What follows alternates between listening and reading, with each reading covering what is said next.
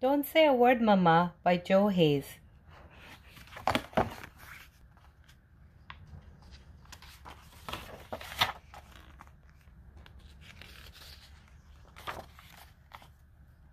Rosa and Blanca were sisters. They loved each other very much. If their mother sent Rosa to the store to buy flour for tortillas, Blanca would say, "Wait, Rosa, I'll go with you." If their mother told Blanca to sweep the sidewalk in front of the house, Rosa would say, "Wait, Blanca, I'll help you sweep."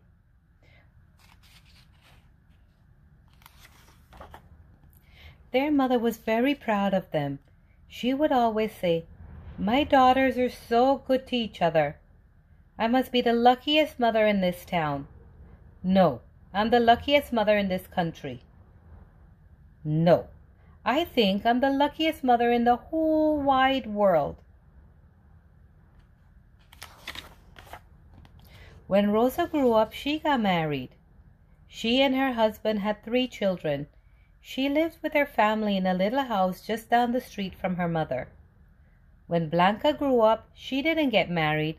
She lived alone in a little house just up the street from her mother. One year, each sister planted a garden. They planted corn and tomatoes and good hot chilies. When the tomatoes were fat and ripe, Rosa helped Blanca pick the tomatoes in her garden. Then Blanca helped Rosa pick her tomatoes.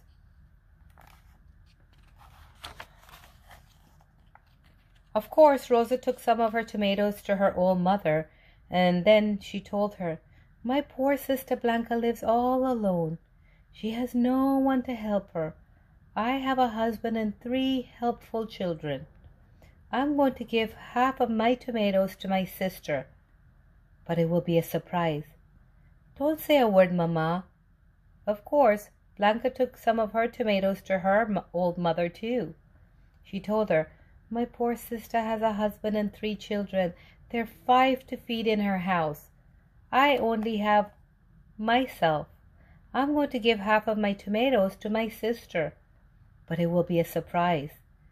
Don't say a word, Mama."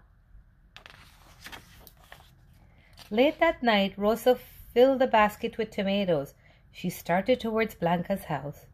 Blanca filled the basket with tomatoes and started towards Rosa's house.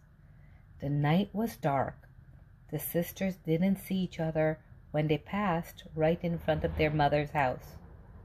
Rosa added her tomatoes to the pile of tomatoes in Blanca's kitchen. Blanca added her tomatoes to the pile in Rosa's kitchen. The next morning, Rosa looked at her pile of tomatoes.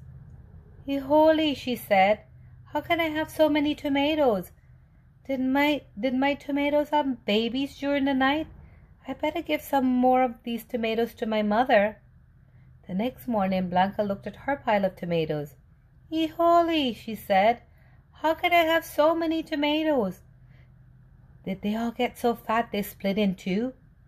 I'd better give some more of these tomatoes to my mother." Mama now had a very big pile of tomatoes in her kitchen. She shrugged her shoulders. "Oh well," she said, "you can never have too many tomatoes."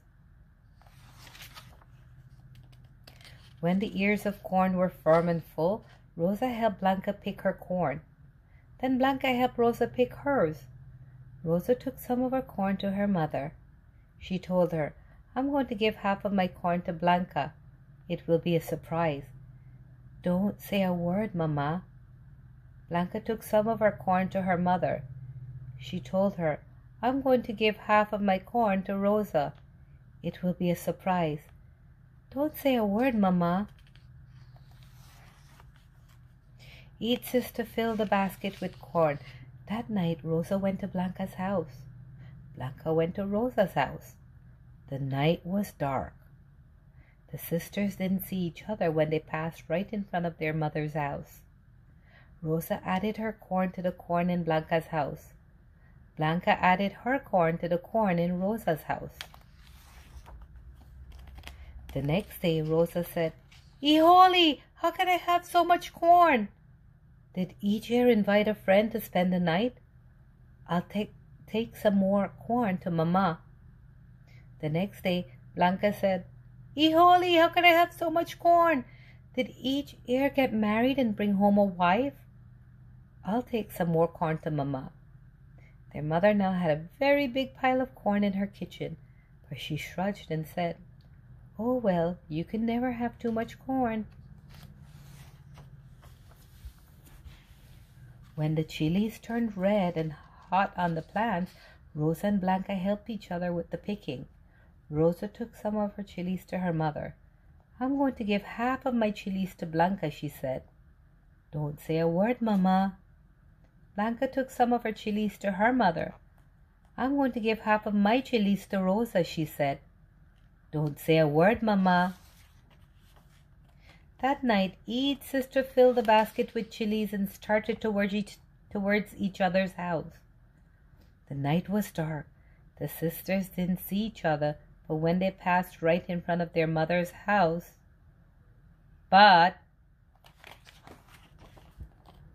suddenly the sidewalk lit up with 1,000 cameras all flashing at once. There were light bulbs in the trees. There were light bulbs in the bushes. There were light bulbs on the porch. Light came pouring out of windows of the house, and out of the door of the house came Mama, banging the bottom of her persol pot with a big wooden spoon. Híjole, said Rosa, and threw up her hands. Híjole, said Blanca, and threw up her hands too. Red chilies went flying in every direction. Rosa says, Mama, what are you doing up at this hour of night? And Blanca asked, Why are you waking up the whole neighborhood with that racket? Well, said Mama, I promised you both I wouldn't say a word, but I had to do something. You know, you can never have too many tomatoes, and you can never have too much corn. But what was I going to do with all those hot chilies? What are you talking about? Asked the sisters. Then each one noticed the other one's basket. They figured out what had been going on. Rosa laughed and said, Now I know why I still have so many tomatoes. Blanca laughed and said, Now I know why I have so much corn.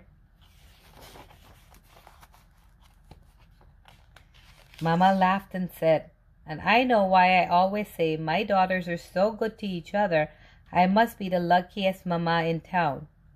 No, I'm the luckiest Mama in the country. No, I'm the luckiest Mama in the whole wide world.